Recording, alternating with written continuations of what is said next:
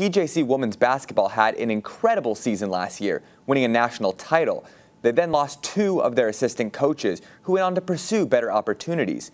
But one of them is now the head coach at Panola College. And our sports anchor, Ashley Moore, joins us now from home with the newest Phillies head coach, Chelsea Hudson. Hey, Ashley. Thanks, Bryce. But we are joined by national champion head coach Chelsea Hudson.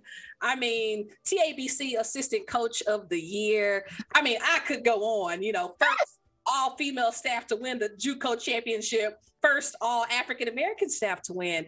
Chelsea, you are now the head coach at Panola College. You are on high, on top of high, on top of high. How does it feel? Man, I'm just grateful. Every day is just another day I get to wake up and say, thank you, God.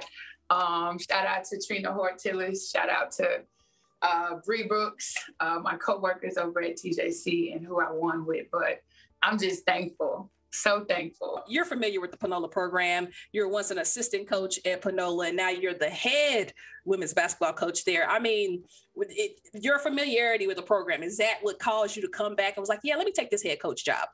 I think Carthage is an amazing town. It's like family and home to me. We were able to hang a banner there after 40 years.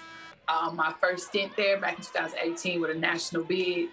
And I'm just really thankful for the opportunity. You're in Region 14. You mentioned Coach Bree Brooks, who's now over at Kilgore. Coach T's at TJC, and now you're at Panola. I mean, are you excited about the season to come? Like, what? How are you feeling in that aspect? I'm super excited. Just a lot of connections. I'm excited to be in a region, one, that competes at the highest level, but two, it also feels like a family. So again, I'll fail and I'll make mistakes, but I know they'll be there to help. They've already been very helpful in my transition on what I need or different things. So I'm super excited to be a part of such a great region. Okay, first time head coach. What's the goal over there at Panola? I think I know what the answer is, but go ahead. What's the goal? National title.